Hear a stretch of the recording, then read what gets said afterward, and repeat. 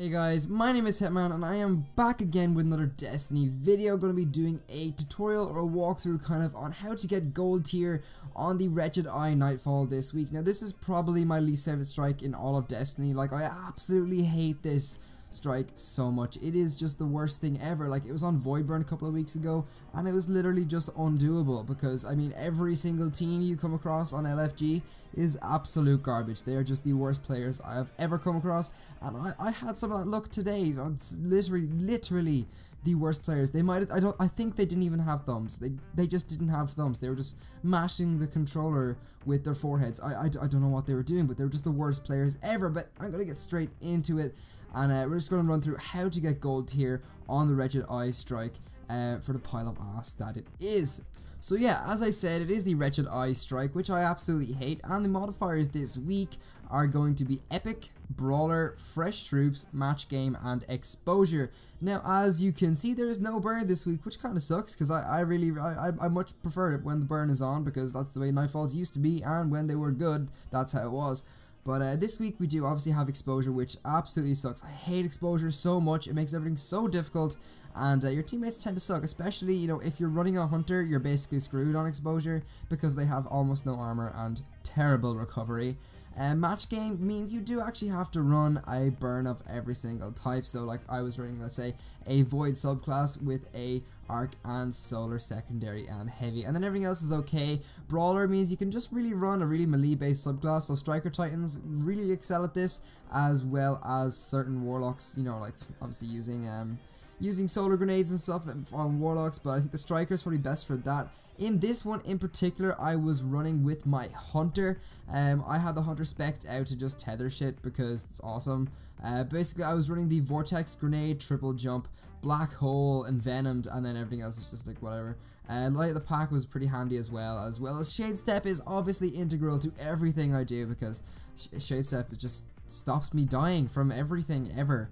But yeah, so basically this strike is actually easy enough up until you get to the boss. Most of it is you're literally just running straight through all the ads. Like I said, if you're running a melee based subclass, you can just be popping them off with your fist. It's really not that hard. I mean, like, if you're using Striker Titans with things like Thagamizers and let's say like the Monte Carlo or something, you're going to be getting melee charges all the time, so it really makes it quite easy. Most of the enemies will die in one go, if they are not, you know, the yellow enemies, whatever, but they will actually die in one go, so it does actually make it kind of easy. I mean, you can just continually punch them over and over again, and your Storm Fist then in turn actually recharges your Fist of Havoc, your Fist of Panic. So it actually works pretty well. But like I said, I was running the Voidwalker in this, kind of preparing for the boss, and obviously, like I said, using Shade Step to run the fuck away when everything comes after me. But yeah, it's actually really good for this as well, because I like using the Vortex Grenade with the Acid Grenade as well, and it just makes everything really easy, because you know the way just like the doors open and like 15 enemies come out, you're like, oh shit, what do I do? You just throw grenades and run away. It's great. But yeah, like I said, it's actually really easy to kill all these enemies. You're literally just running through most of the first part of the entire strike. It's actually really easy, except for when you get to like the bits where you have to destroy the Siva nodes at the start. There's like a bazillion servitors everywhere, and I absolutely hate servitors. They just wreck me in this.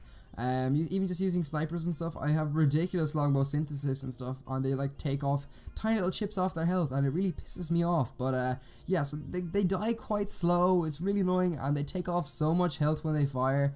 But you do get them eventually. I mean, it's not that hard, but there's just so many enemies. Like, everything in this strike is built to just fuck you up. Like, there's so much stuff coming after you, and they're all yellow, and it just sucks. So whatever, you just make sure your super is charging all the time. Fire it off. Great thing about the tether is it does hinder all the enemies, so it's actually really handy, and it's actually kind of cool doing that, because it means your teammates and all will get orbs out of it as well as you getting all the extra points. But anyway, after you've ran through basically all these waves of enemies, you're going to come to the last couple where you probably get a heavy box at the end, which is actually pretty handy. You're just going to kill the last couple of enemies and drop down into the pit. Now, when I was doing this, there's really two ways you can do the boss fight. One way is obviously legit, and the other way is a really cheesy, really bad, like year one cheese fucking bullshit way of doing it, but it works. It's great if somebody knows how to do it. I only figured out this today. Somebody told me, and I was like, oh my god, how did I not know that? Because trying to do this on Voidburn before was it was hell. It was an absolute nightmare. but some guy showed me this today, and it was actually really cool. It worked really well. But yeah, so first of all, if you're doing it legit, basically what you're going to have to do is get the boss down to half health, which is obviously easy enough. You just fire rockets and snipers at him forever, but you get him down to half health, and then you'll see shanks falling from the ceiling. Once you see the shanks, you need to stop shooting the boss and get rid of all of the shanks, because once you start shooting the boss again, the ogre will enrage and he'll run after you. So make sure you get rid of all of the shanks. That is absolutely imperative. You need to get rid of all of them, and then you can start shooting the boss again, or else the shanks will literally just, they will ruin your day. They'll destroy you. But after they're all gone, you can start shooting the boss again. The ogre will enrage, and at that point you're going to have to get one of your teammates to try and take the attention of the ogre and try and get him to kind of hold where the ogre is so he doesn't come over near you and your other teammate who are going to be shooting the boss. Try and keep one teammate just to go on ads, see if there's any extra shanks or like dregs and vandals coming out of the front. If there isn't, both of them can shoot the boss, and then the other teammate will have to be taking care of the ogre, because the ogre will come over and just one hit all of you. It's ridiculous. Like, I mean, the ogre is so powerful. I mean, he can't always one hit on his melee, but he'll like launch you across the map, and then the freaking war priest will just like no scope you across the map with his I don't know, his grape jelly launcher. But yeah, so like they will kill you pretty quickly, so you do really need one teammate to take care of the ogre. And then obviously once you do that, the ogre will enrage, and at that point your teammate is just gonna have to run around, jump over the ogre and jump back, and then try and take care of him that way, and then just take out the boss. There's really no other way to describe it. Literally, it's just one teammate distracting the ogre, and then the other two just absolutely laying into the boss with as many rockets and LMGs, snipers as you can. There's really nothing else to it. But secondly, guys, you have the really cheesy way, which I hate doing, but I also really love doing because it makes it so much easier. Basically, as you can see here, I'm jumping up. You do actually really need the triple jump on the hunter for this. You can do it on the titan. It's a little bit more difficult, and obviously on the warlock as well. The titan just has a more accurate jump than the warlock, and then obviously with the hunter you can get the triple jump, so you can just like jump really precisely into place. But basically, guys, what you're going to do here is there's like a ledge in the corner that's like hiding behind like a rock thing. You can like jump up on top of that, and then you're actually totally hidden from the ads that come out of the front with the war priest, and you're also hidden from the war priest. He can't shoot you, but you can shoot out. The great thing about this is you can shoot all of the ads that appear on the screen, and you can shoot any of the ads that come out of the middle. You can shoot the shanks that come from the top, which is actually really handy for your teammates as they're firing on the boss or trying to protect themselves from the ogre.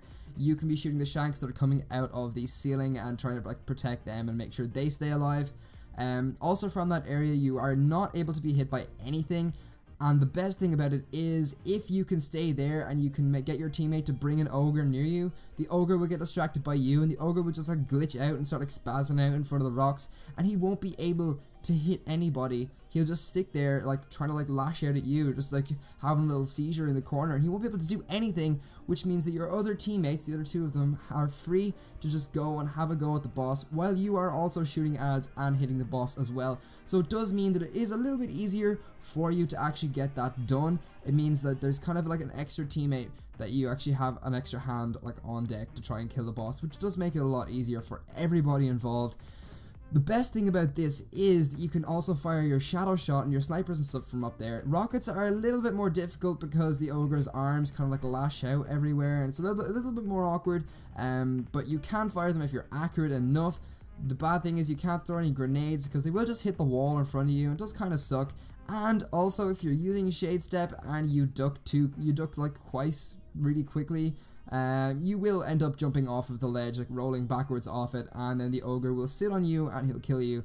So you do kind of need to be wary of that, but other than that, it's actually really good spot because you can just keep firing out over the edge. It's actually a really good way to get rid of this boss, and it means that there will always kind of be one player alive. If you're going to be using a subclass that has obviously like the Void Walker, it doesn't have any invisibility on it except for the grenade.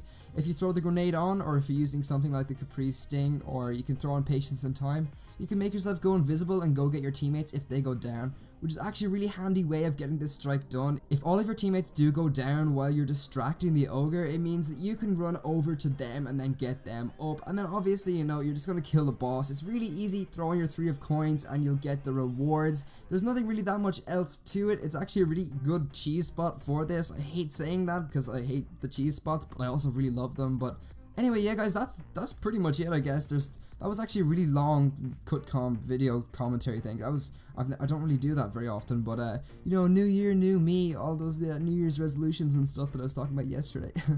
You know, keeping to the schedule already. It's you know, uploading Monday, Wednesday, and Fridays, but I'm uploading on a Tuesday because yeah, because I'm very good at keeping to my goals, alright. But anyway guys, if you did enjoy, make sure you drop a like, comment, or subscribe on the video, and I will see you in the next one, guys. Hitman out.